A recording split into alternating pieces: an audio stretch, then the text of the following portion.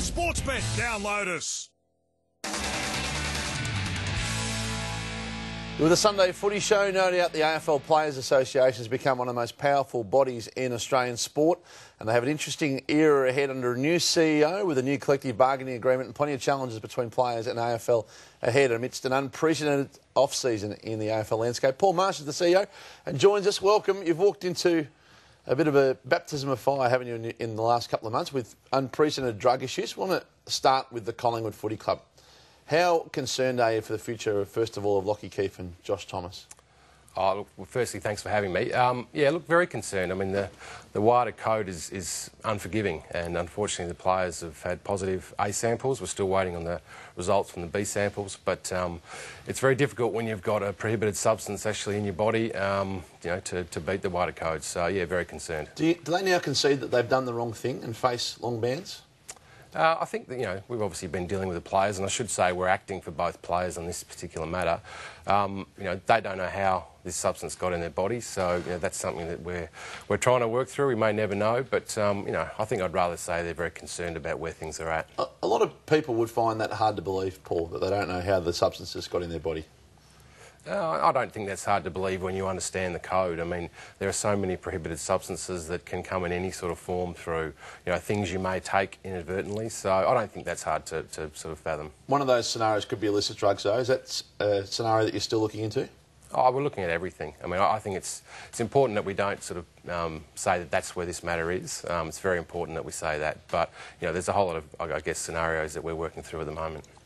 They seem like they've been treated differently to Ryan Crowley at Fremantle. Now, Ryan trained with Fremantle, had a whole summer, seemingly still part of the fabric of the footy club, as opposed to Lockie and Josh, who don't seem like they're there. All the things we hear are that the club's not talking to them, wasn't allowed to talk to them. Can you clarify this for us? Have they been... is that your rule? Have you said no one's allowed to talk to them and get out of the way footy club, or have the footy club let them go? I mean, I think the first thing I'd say is that the two players spoke to the football club before they spoke to us. So, they have spoken to the football club and they'll continue to speak to the football club. I think the timing of this issue and the Crowley issue are probably slightly different, in that this was right before the start of the season. I guess there was a leak in terms of, the names were out there and what they were going through. So I think circumstances probably dictated that, we knew about this issue before we knew about the other one. But why can't the coach or the players continue dialogue with them? And why are they not allowed to train there until the B sample comes, for instance? I think that's probably a matter for the Collingwood Football Club, to be honest. Are you disappointed with that? Can you understand Collingwood's position? They from the outside, look like they've drawn a hard line here and said, you're not necessarily welcome here until we resolve this. Look, we've been talking to the Collingwood Football Club. There's probably not a lot of point in the guys being down there at the moment. So, they've got a pretty tough time ahead of them. I think their focus is elsewhere and trying to defend this particular matter. So, I come back to that. Have they been treated fairly by Collingwood? Oh, look, I think that's, it's a difficult one. I think that's probably a matter for the Collingwood Football Club. Every club handles these things differently. Right now, I'm not sure the players necessarily need to be at the club. It's interesting, and they've got obviously high-profile President Eddie Maguire. He said recently on radio in unrelated, or in partly related issues, that the Players Association had too much to say. Let's have a listen to what he had to say. It's not the Players Association per se, it's the marginalisation of the clubs. Clubs aren't party to these things anymore. They're our players. I mean, mate, there's the photos in the paper today, I don't see anyone from the Players Association here, right?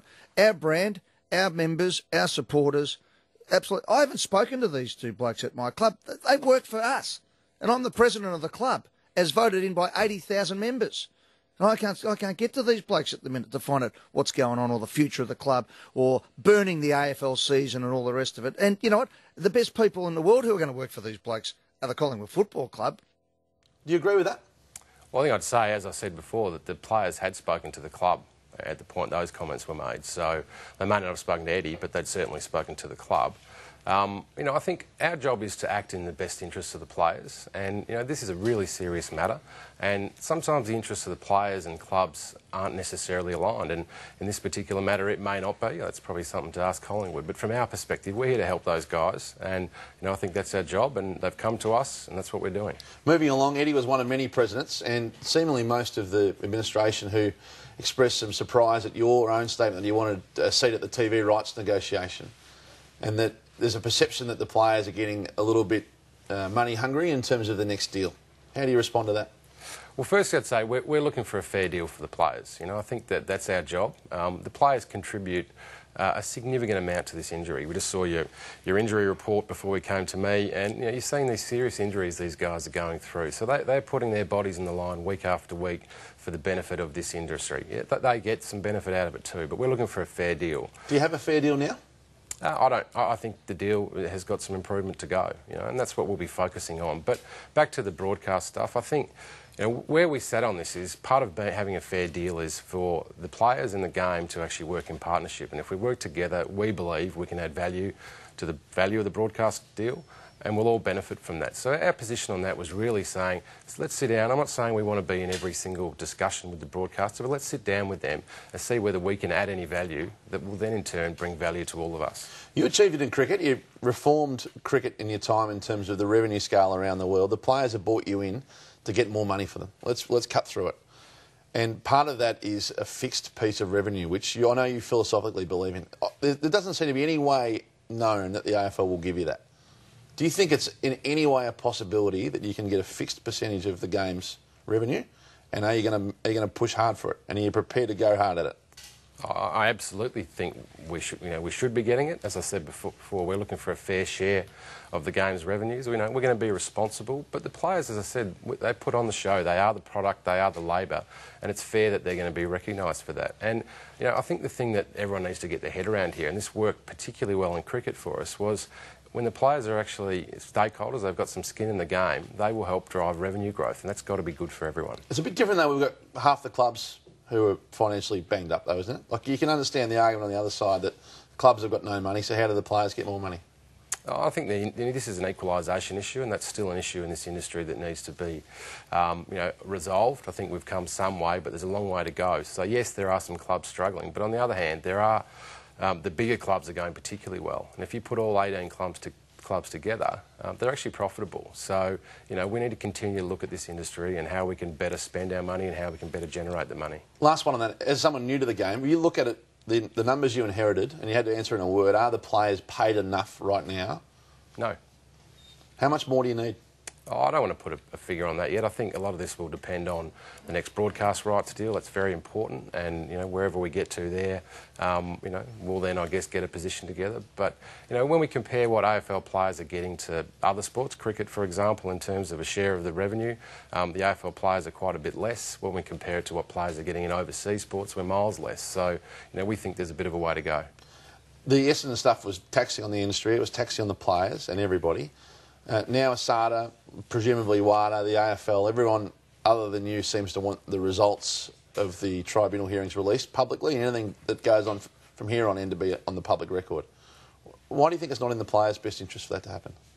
I don't necessarily think we're saying that. I think that the way this matter has to work is that 34 players, those guys involved, have to agree to release the results, and if one of them chooses not to, then we can't. So, you know, I mean, these guys have been through an unbelievable amount over the last few years, and if their decision is not to release the results, I think everyone should respect that. Looks like we're going to get a tougher drug code. Do you support that? And do we have a major illicit drug problem among your players in the competition? I'll answer your first question. I think you're jumping the gun a bit there. We've agreed to do a review with the AFL on the current illicit drugs policy. I think it's really important to say the players, this is something they've voluntarily agreed to. You know, they led the way in this space, and I know in cricket we actually followed what the AFL did here, so they don't get enough. I don't think they get enough recognition for what they've done there. We've agreed to review it, and you know, if we can make it better, we will. But it's a long way off at the moment. You know, I'm certainly not saying we're changing the code. It's got to be evidence-based. We'll work with experts. We'll work out what we're going to do down the track. Does it have a problem? In a word, no. That's the short answer. The longer answer might. You know, is that a naive view, though, Paul? Like, anecdotal evidence is that there's illicit drug problems, obviously in society, but across the country. I answer that based on when you compare to the numbers to what's happening in society, the usage amongst AFL players, there is some. We know that through the testing we do, but it is far less than what you're seeing in society, far less. So do we have a problem? I don't think we do, but should we continue to work on this issue? Of course we should. You've got a big mandate over the next 18 months, no question, into the next deal, and no doubt you're going to be back page news throughout that time. Good luck with the quest, and thanks for coming in and having a candid chat with us on the Sunday Footy Show. Thanks, Hutchie. Paul Marsh, the CEO of the AFL Players Association. A break, plenty more AFL coming your way right after this on the Sunday Footy Show.